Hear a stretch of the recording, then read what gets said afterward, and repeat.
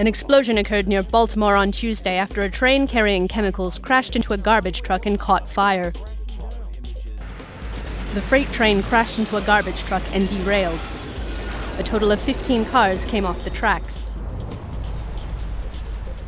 Witnesses saw fire and smoke and then an explosion which ripped through the industrial area as far as 300 yards. The driver of the garbage truck is in serious condition. No other injuries were reported.